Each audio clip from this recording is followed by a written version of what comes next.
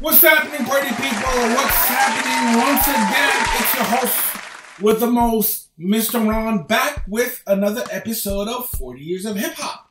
And today, party people, we will be reviewing Ain't Saying Nothing by Divine Styler and the Scheme Team, which was released in 1989 on the album Word Power.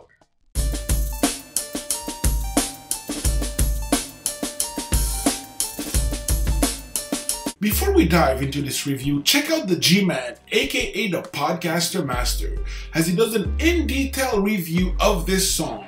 He really goes deep and gets that information you won't get anywhere else. Check him out at 40yearsofhiphop.buzzsprout.com.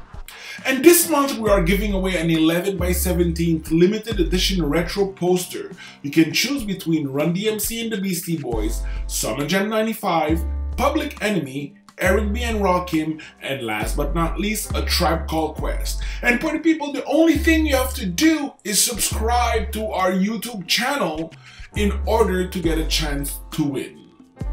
We're also working on our line of t-shirts manufactured by Champion. Check us out at 40yearsofhiphop.myshopify.com, and coming soon, our Hip Hop Legends t-shirt series. Dress up your walls with displayed metallic posters. They come in different sizes and are easy to hang on your wall. We have produced 7 original masterpieces and more are coming on the way. And party people, support 40 Years of Hip Hop as we are doing this out of passion for hip hop culture. And show us love by buying us a coffee at buymeacoffee.com/40yearsofhiphop. And we thank you in advance, party people. Okay, enough said. Let's get back to the review. So party people, this is definitely a G-pick, okay, that I support 100%. Divine Styler is the member of Rhyme Syndicate crew.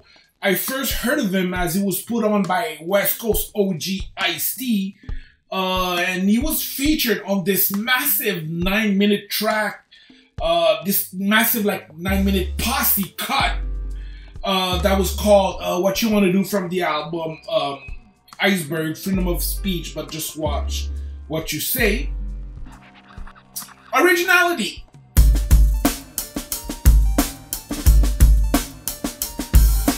Is this song original, party people, and if so, how? Well, I gotta bring you back to 1989 when NYC, New York, the East Coast was just dominating the hip-hop scene. But slowly and steadily, the West Coast were actually working on their own sound. And again, at that time, if you look who was happening, who was hot around that time, you have Ice-T, NWA, Too Short, King T, JJ Fad, you know, just like drop some women in there. And there comes Divine Styler, which with his abstract conceptual lyrics, not having anything to do with the gangsta vibe that was actually dominant on the West Coast. The way I see it, Divine Styler's verbals in general are original. Okay, they kind of like remind me a little bit of Del the Funky Homo Sapien, and even MF Doom at times. And party people, courtesy of Discog, this is why for originality I give it a 4 on 5, and the G-Man gave it a 5. Ooh. Delivery.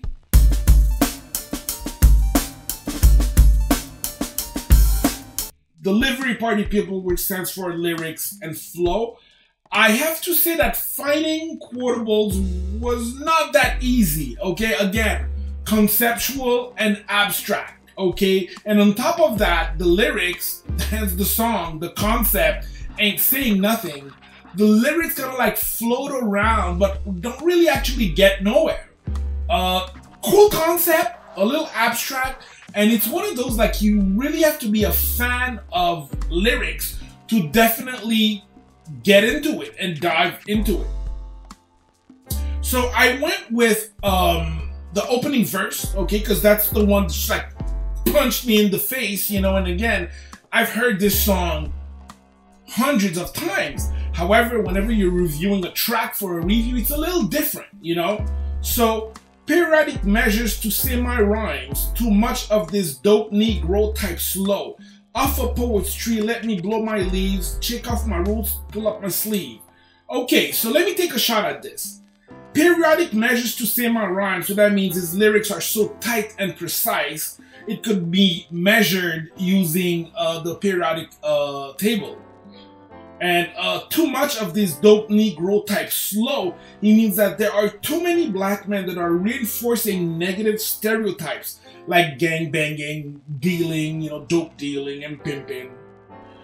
Off a poet's tree, let me blow my leaf. Okay, this one refers to him as the poet, and the trees is basically let me speak my truth. You know, shake off my roots and pull up my sleeve, meaning, yo, let's do this, let's get busy. You know, and again, I think that the highlight of the songs of this song are definitely the lyrics, definitely. And Party People, that's why I gave it a 4 on 5. And the G-Man hit it up with another perfect score, 5 on 5. That's right, that's right. So, production, Party People, with beat, mixing, chicka chicka scratching if there's any.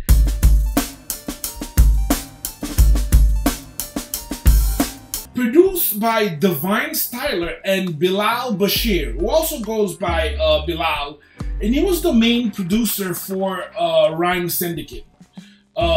Again, he produced for Ice-T, Everlast, Styles of Beyond, King T, you know, to say the least. 5 samples deep, okay, but the main one that stuck to me was Banbara Shack Up. That's the drums from the track, really amazing. And of course, late 80s, you cannot get a beat without a James Brown sample in it. So of course, with Talking Loud But Saying Nothing from James Brown. Late 80s beat, okay, nothing really stuck out from my point of view. Nothing really stuck out. There is that scream that, of course, we hear in Cypress Hill and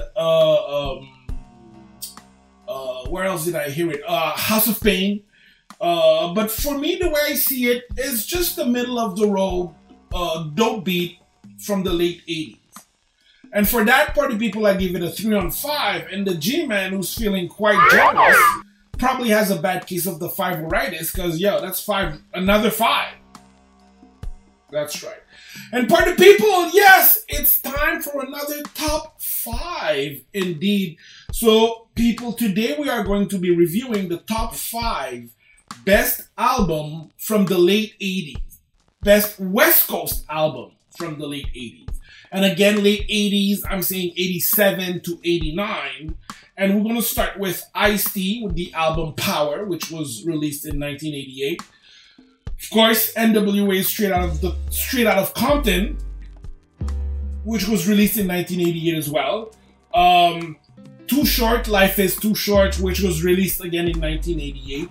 The DOC, No One Can Do It Better, 89. And King T, Act a Fool, which was also released in 1988. Party People, now, out of 5 releases, 4 are from 1988. And the reason why, 1988 was a crucial year in hip-hop culture.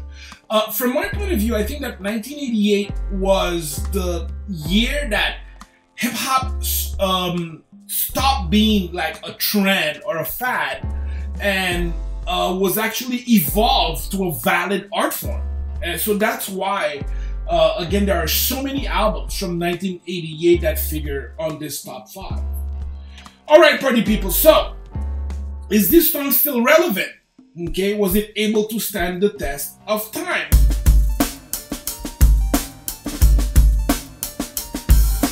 This is where it gets tricky. Okay, I was looking for a reaction video, nothing. Reviews, nothing. On top of that, Divine Styler's first album was not a financial success. So needless to say, there was not a lot that I could play around with for Relevance. And again, not even, I mean like true heads, not old heads, true heads are gonna know Divine Styler, party people. And this is why, for relevance and longevity, I give it a 215, and my man the G Money gave it a 2.5. And impact, party people.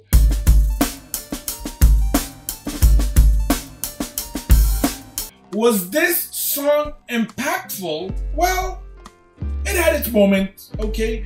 It had its moments because it did peak at number 10 on the Billboard Hot Rap Song, and the album did peak at number 62 on the R&B and Hip Hop album.